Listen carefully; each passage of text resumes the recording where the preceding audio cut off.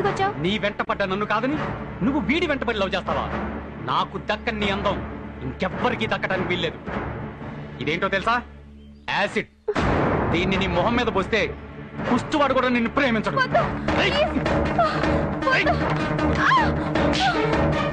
వదలనే.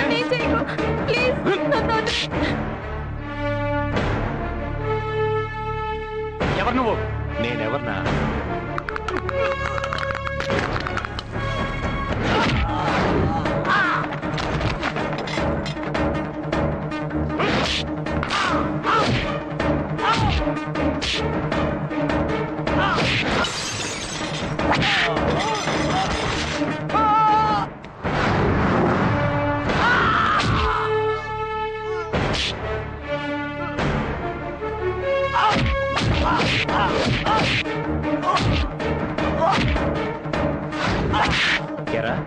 ఎవరో కని పెంచి పెద్ద చేసి చదివిస్తుంటే ఆ అమ్మాయి మీద యాసిడ్ పోసి తన జీవితాన్ని నాశనం చేసే హక్కు ఎవరిచ్చారా నీకు?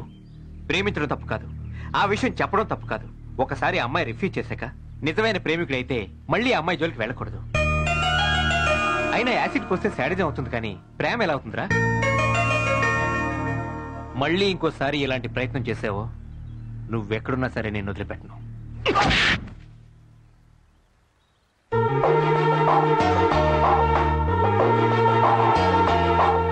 చూసావా స్వప్న, ఎంతటి క్యారెక్టర్ ఉన్నవాడు అతను. అందం, గుణం, అంతకు మించిన వ్యక్తిత్వం ఉన్న మనిషి అతను. అలాంటి వాడు నిన్ను ప్రేమించానని చెప్పడం నిజంగా నీ అదృష్టం అని నేను భావిస్తున్నాను.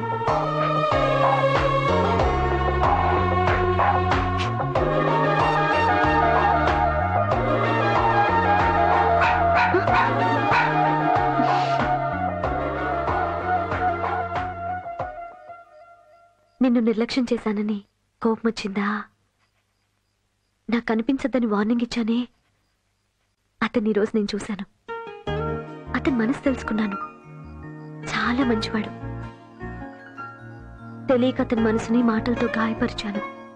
మళ్ళీ అతను కనిపిస్తాడో లేదో. కనిపిస్తే మాత్రం ఇలా అతన్ని కూడా ముద్దు పెట్టుకుంటాను.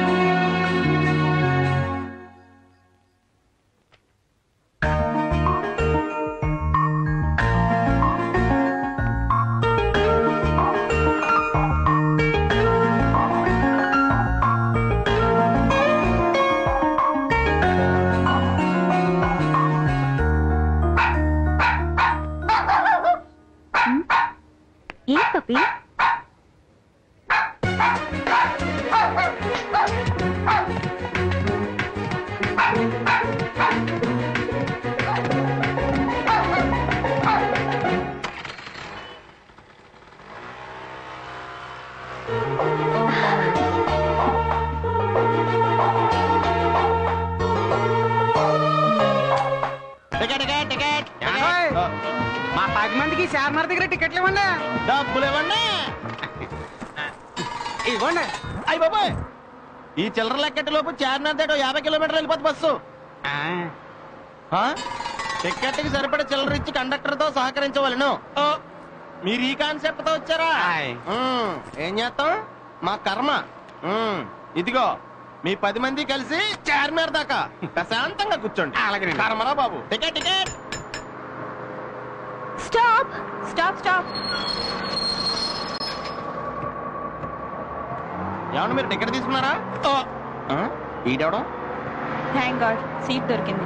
బాబు టీ షర్ట్ టికెట్ బాబు. అమీర్ పెట్టుకోటి ఇవ్వండి. చా అదేదో ఇటు తిరిగి చెప్పండి బాబు. అమీర్ పెట్టుకో టికెట్ ఇవ్వండి. ఏ మా ఫేస్ అంత బేడగా ఉంటదేంటి? అవద్దయ్యా. అరవడం ఏం కారణా? కండక్టర్ అంటే ఎలాగోలంగా ఉందా నీకు? ఆ రోజున టికెట్ బాక్స్ పడేస్తాను. ఇప్పుడు పడవా? ఇప్పుడు పడే నువ్వేం చేస్తావు చూస్తున్నాను. ఫేస్ టు ఫేస్ అంటే చూసుకున్నాను.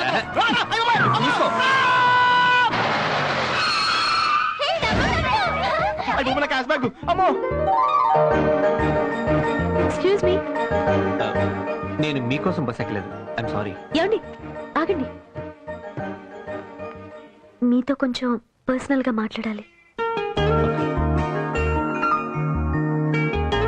మొదట్లో మిమ్మల్ని అందరిలాగా పోకిరి జులాయి అనుకున్నాను. ఎవరైనా నేను అందంగా ఉన్నానని ఐ లవ్ యూ చెప్పినా నాకు ఎలర్జీ. అందుకే ఆ రోజు మీకు గట్టిగా వార్నింగ్ ఇచ్చాను. తర్వాత మీరు కనిపించకపోయేసరికి మంచివారే ఉండొచ్చని, నేనేమైనా పొరపాటు చేశానేమోనని చాలాసార్లు అనుకున్నాను. ఆ రోజు రెస్టారెంట్లో ఆ అమ్మాయిని కాపాడి మీరు చెప్పిన మాటలు విని మీరేంటో, మీ మనస్తత్వం ఏంటో పూర్తిగా తెలుసుకున్నాను. ఆ తర్వాత మీకోసం వెతికాను. నా అదృష్టం కొద్దీ ఈరోజు కలుసుకున్నాను. నేను మనస్ఫూర్తిగా మిమ్మల్ని ప్రేమిస్తున్నాను. Really I love you. నువ్వు కూడా అక్క మాదిరే ఒక కుక్క పిల్లని పెంచుకో. రేపు నాన్న దాన్ని కట్నంగా ఇస్తాడు. ఇంక పదమ్మా, ఆలస్యం అయితే వజ్యం వస్తుంది. పద. వస్తాను మావయ్య. మన బుర్రతకు సిఐ గాడు మనం పంపించిన ఈమెయిల్ చూసి గెస్ట్ హౌస్ మీద రైడ్ చేస్తాడు. భార్యతో ఉన్న మినిస్టర్ ని బుర్రతతో ఉన్నట్టుగా భావించి ప్రాస్టిట్యూషన్ కేసు కింద బుక్ చేస్తాడు. వీడు బుక్ అయిపోతాడు. ఎస్. నమస్కారం సార్. జాగ్రత్తగా విను. ఎమర్జెన్సీ డ్యూటీ పడింది, అర్జెంట్ గా వెళ్ళాలి. మళ్ళీ ఎప్పుడు వస్తారు సార్? ఎప్పుడు వచ్చేది ఏమిటి బొంత? మీరు నాతో రావాలి. అలాగే వస్తున్నాం సార్. వస్తున్నాం సార్ కాదు, క్షణాల్లో నా ముందు కనుక లేకపోతే ఫేస్ పగిలిపోతే. ఆ అవసరం లేదు సార్, ఒక్కసారి కిందకు చూడండి. నా చూపిప్పుడు పైన కిందకు చూడను. సరే మేమే పైకి చూస్తాంలే. మేము ఇక్కడే ఉన్నాం sir. Very good, you are very sharp. వచ్చేస్తున్నా. అప్పుడే ఏం చూశారు సార్, మేము ఎంత షార్పో ముందు ముందు ఇంకా బాగా చూస్తారు. ఆ మాత్రం కాన్ఫిడెన్స్ ఉండాలయ్యా. ఒక ఈమెయిల్ మెసేజ్ వచ్చింది. Minister with lady in R&B guest house. ఆ మినిస్టర్ గారిని రెడ్ హ్యాండెడ్ గా పట్టుకోవాలి, బొక్కలో తోసేయాలి, నా ప్రమోషన్ మళ్ళీ కొట్టేయాలి. మినిస్టర్ లాంటి పెద్ద పెద్ద వాళ్ళతో పెట్టుకుంటే తేడాలు వస్తే ఉద్యోగాలు ఊడిపోతాయి సార్. తేడాలు ఎందుకు వస్తాయి సార్? ఇలాంటి సెన్సేషనల్ కేసులు పట్టుకుంటే మీకు ప్రమోషన్లు, రాష్ట్రపతి అవార్డులు, పేపర్లో ఫోటోలు. చాలా బాగా చెప్పావురా. చెప్పాడుగా. చావొచ్చినా, కడుపొచ్చినా, ప్రమోషన్ వచ్చినా ఆగవు. Come on follow me. మూడు ఒక్కసారి వస్తే చూద్దాం ఏం జరుగుతుందో. పదరా చూస్తావేరా.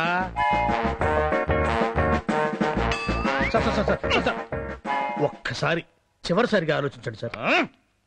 చివరిసారిగా అంటే మరి కాసేపట్లో మర్డర్ అయిపోతారని నీ అనుమానమా? Follow me. అబ్బో, అరే నువ్వు ఫాలో అవ్వు, నేను ఏసీపీ గారితో మాట్లాడొస్తా. సరే సార్. ఏమండి, కొంచెం తలుపు గడేసి రండి.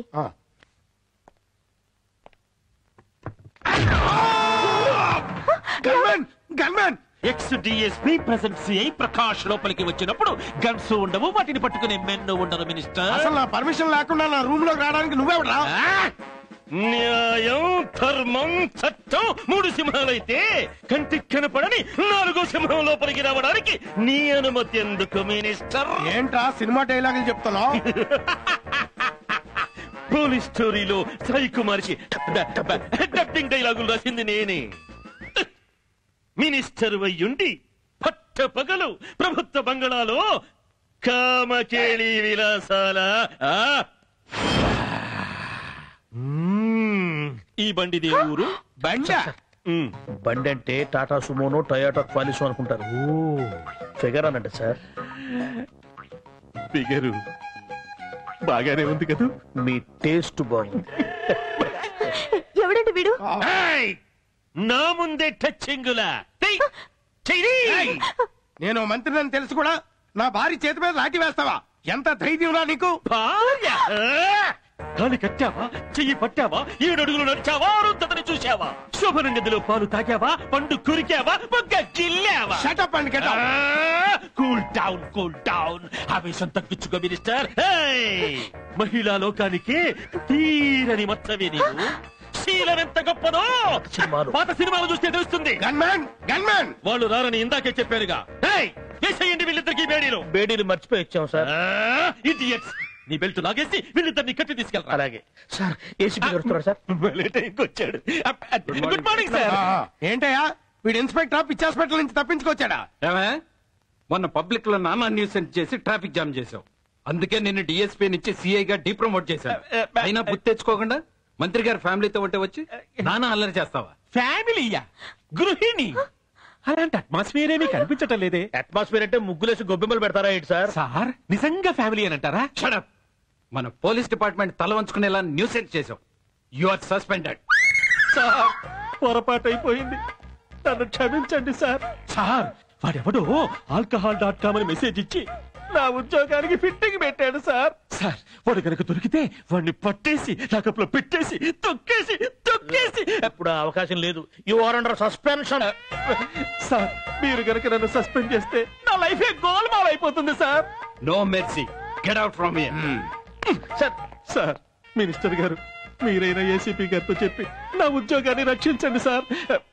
అమ్మా అనసూయమ్మ తల్లి, మీరు నిప్పు లాంటి మనిషిని తెలియక మిమ్మల్ని టచ్ చేసి నేను బూడిదైపోయానమ్మా. అమ్మా పెళ్ళాలు పిల్లలు ఉన్నాండి, మీరైనా అయ్య గారికి చెప్పి నా ఉద్యోగం కాపాడంటమ్మా. పోనీలేండి పాపం, ఈసారికి క్షమించి వదిలేయండి. ఫోన్ లేవయ్యా, పశ్చాత్తాపడుతున్నాడు కదా, అంత పెద్ద పనిష్మెంట్ ఎందుకు? Okay sir. చూడే, నిన్ను సిఐ నుంచి ఎస్ఐగా డిప్రమోట్ చేస్తా. ఇక నుంచి అయినా బుద్ధి తెచ్చుకుని జాగ్రత్తగా డ్యూటీ చేసుకో. సారీ సార్, మా వాళ్ళు మిమ్మల్ని బాగా డిస్టర్బ్ చేశారు, క్షమించండి. It's all right. వస్తాను సార్. అమ్మా నీ బంధు ఇప్పుడు ఆయన ఎస్ఐ రండి.